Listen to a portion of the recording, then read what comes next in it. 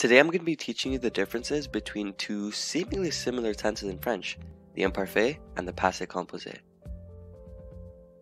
The passé composé consists of a subject pronoun followed by an auxiliary verb, which is either être or avoir. This is conjugated according to the subject pronoun, just like a regular verb. This is then followed by the participe passé of the main verb.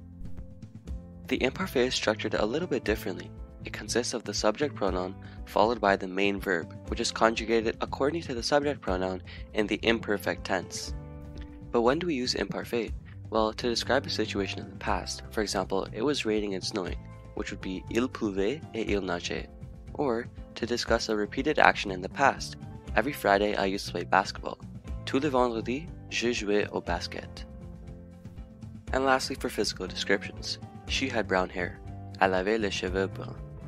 Here are a few imparfait keywords. You must always conjugate an imparfait if the verb ends with ing, because it describes a situation in the past, or if the phrase contains the words used to, since it also describes a repeated action in the past, and lastly, for an indefinite amount of time.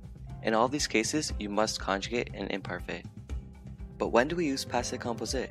Well, we use passé composé to describe a completed action, such as I ate an apple, which would be j'ai mangé une pomme, or we went to the park, nous sommes allés au parc, and lastly, she went on a bike ride, elle a fait une randonnée à vélo.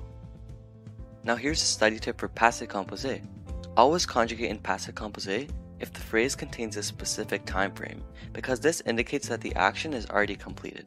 Or always conjugate in passé composé if there's a counted action, such as I went there 3 times, or they told me twice. And that's all. Now you know everything you need about passé composé and imparfait. Happy studying!